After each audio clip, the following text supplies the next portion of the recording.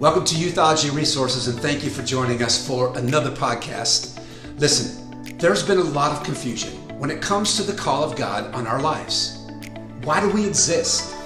What is our vocational place? How about our purpose in the kingdom of God?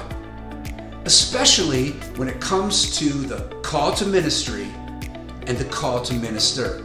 We opened that up last week. We defined those last week. Here's an easy way to look at it. I like to say it this way. All of us are called to minister as Christians, but few of us are called to ministry. Think about that. All of us are called to minister, but few of us are called to ministry. We talked about that. We broke down Ephesians chapter 4, verse 11 and 12 in part 1 last week. And here's the easiest way to say it is that some are called to prepare all for the work of Christian service. Some are called to prepare all for the work of Christian service. There was an emphasis in Next Gen ministry the last 20 years that changed everything. We swung the pendulum of emphasis from students who are called to ministry over to students who are called to education, government, math and sciences, calls to business, or even calls to the home as homemakers, right? Moms or fathers or mothers. But what we did is we lost that call to the ministry, okay? And with that emphasis. And so I want to talk about restoring that. And listen, we're not talking about the detriment of one or the other. And I don't want to swing the pendulum all the way back to not talk about those who are called to minister, right? But let's stay on this topic of the call to ministry. To have a more holistic look, here are some practical discussions on the traits of being called to ministry, okay? As a vocation in the office of pastor, right? Or apostle, prophet, evangelist, teacher. Let me give you a practical understanding of the traits or characteristics of the call to ministry. Okay? Those of us, the few of us who are called to prepare the rest of us to minister. Okay, you'll get the language.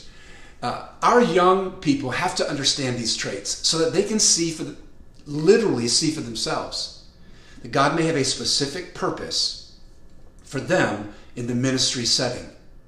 How will you know that there is a call to ministry on your life? For some, it may be as simple as the voice of God in their spirit, and they've known it all of their life. Or the word of God of a spiritual friend who confirms something that God has spoken to you. Maybe a conversation with an elder or a leader. Maybe it was a respected spiritual leader who recognized God's call on your life and spoke something to you, and you never even knew it was there, but it's somebody that you respect, and over the years that has grown. Or maybe it happened in camp or convention. Either way, here are some of the practical guidelines to help students understand if they're called to ministry as a vocation. Let me give you 5. Number 1, a clear love for God. If you're wondering about whether there is a call to ministry on your life, start with this foundational principle. You will have a spiritual hunger for God. Now, maybe right now, you're not spiritually strong yourself, right? Maybe in this moment, you don't have a hunger for God, but you do have this awareness and sensitivity to the Spirit. I can remember while I was running from the call to ministry upon my own life, that I was still always thinking about God and His presence, and man, I was living in such conviction for the way I had run from God. Even when I was not serving Him, I still sensed His presence. There were times when His presence was so heavy upon me, and I could sense Him. It's hard to explain, but you will have a constant awareness of His presence on your life. I think that's one of the most important traits. If you are wondering about whether there is a specific call to ministry on your life, this is one of the essential traits that I see in effective leaders. Okay? All right, number two. Number one, a love for God. Number two, a love for people. Hey, let's not get this wrong. Let's get this straight.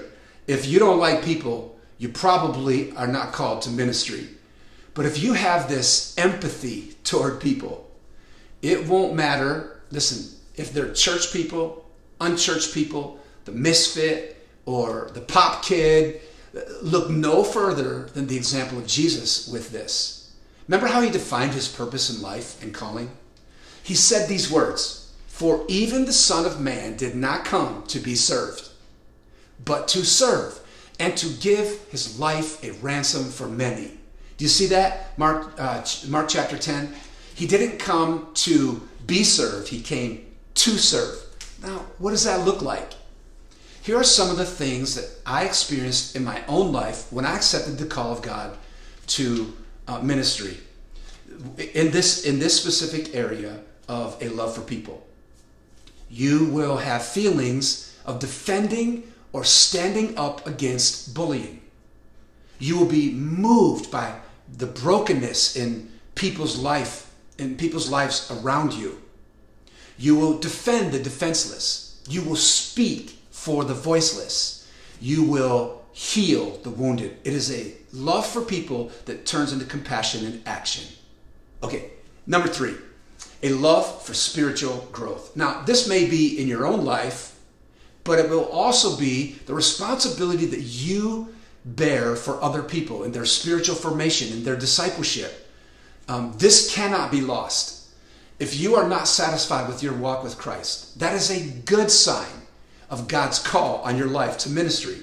If you are concerned about the spiritual formation of others, that is a good sign of God's call on your own life to ministry. This is not about platforms and microphones and footprints on social media. This is about people, okay? Maybe you feel conviction stronger than others. Maybe you are sensitive to the Spirit and will hold yourself to a higher standard. And then you turn that into your love for others. Listen, a love for others. Another part of this that I think is intriguing is that you are drawn to spiritual moments, altars and worship times, right? Man, your discernment is high on the spiritual gifts. So think about it. All right. Hey, number four, a love for the church. One of the key traits of the call to ministry is your love for the church. Now, listen, I know you may not like the church, but you love the church, okay? I might be talking to some PKs right now, but anyway, I believe there's a call on your life to ministry. If you defend the church and you love the church and you stand up for her because it's Christ's bride. And hear me, if you take care of the church, God will take care of you because it is his greatest love. And there's this supernatural aspect of the church. Obviously, we're talking about people, but the love for the people, the love for the church, the love for his presence in the church draws you. You are broken in his presence often when you're in church. And this reverence for the church and for spiritual leaders that is placed in you is a great sign that God may have an important call in your life for ministry. All right, hey, the last one is a love for leadership, a love to be involved. And I'm not talking about a cavalier, authoritarian trait. I'm talking about a servant-minded trait where you want to place yourself in a position of leading. You walk in the room and you want to do something about what's there, right? It's not about applause. It's not about positions or titles. It is about helping people find purpose in life and being a willing leader with one of the most important gifts of helps, right? The gift of helps, leadership. Man, I love what Paul said after everything he had been through. He said his greatest concern was not about the hardship, not about the loss, not about the beatings or the abandonment or the shipwrecks. It was more about his love for God, his love for the church, and this incredible impact that he wanted to have on his generation. You remember those words? above all of this, he said, is my love and concern for the church. Listen, what should I do when I know that I am called to ministry? Let me finish with just a couple of little things that I think, practical things that you could do to help you develop this call to ministry. Number one, I think one of the most important things that you can do is to find a mentor, a rabbi, a coach. All of us need someone in our life that we can go to who has been where we want to be, right? Following somebody who's been where we want to be.